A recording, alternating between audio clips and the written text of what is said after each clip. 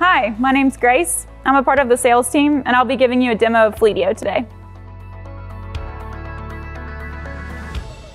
So on this work order, we'll be able to fill out the work that needs to be completed on the vehicle or piece of equipment. So if I am the fleet manager and I know that this issue needs to be fixed, what I can do is fill out this work order and assign it to my technician. So let's say I want them to start tomorrow at 8:01 a.m. I can come in here and assign it to a specific person. And then in this example, we'll get notified that this work order has been assigned to him and that he's responsible for it. In Fleetio, you can use labels to track and categorize the different types of service. So if we wanted to track PM work, or maybe we want to track accident work, you can always add that as a label here. And then when you run your reports, you can filter on that label. If we did have any of the portion of the work outsourced, then we would put in the vendor here. And then if there's any invoice or PO number, you can put that in there. Custom fields are great because you can have an unlimited number of them.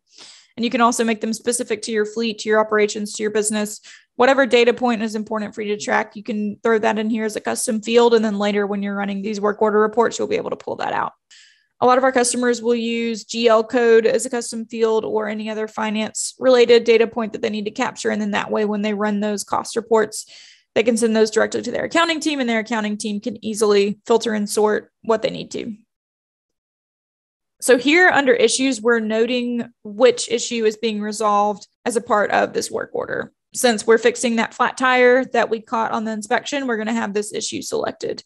If there were any other open issues on this vehicle, they would show up here too, which is super handy because then you're going to be able to fix all of the issues that are open on that vehicle at once. We definitely don't want any boomerang vehicles where you fix it, it's in the shop, it gets resolved, and then it leaves, and 15 minutes later, it has to come back to the shop because we realized we left something off the work order. Down here, we'll add our line items for this specific item. So let's go ahead and add the tire replacement that we're doing because of the flat tire. So I add that tire replacement, and then I can add labor. So we'll say came in as working on this flat tire, and we'll say he worked for 2 hours. Came in can also clock in onto a work order, and I'll show you that on the app here in a minute. But you can also designate beforehand who is doing the labor, and then you can go back in after and edit it. All of these permissions are user-based. So if I'm the fleet manager or the admin, then I have access to edit and update all of this, but you can have your technicians to where they can only clock in and clock out. Let's go ahead and add a part as well. So we'll say we're going to add a Michelin tire. And then if I have any notes or details about the service, I can add it here.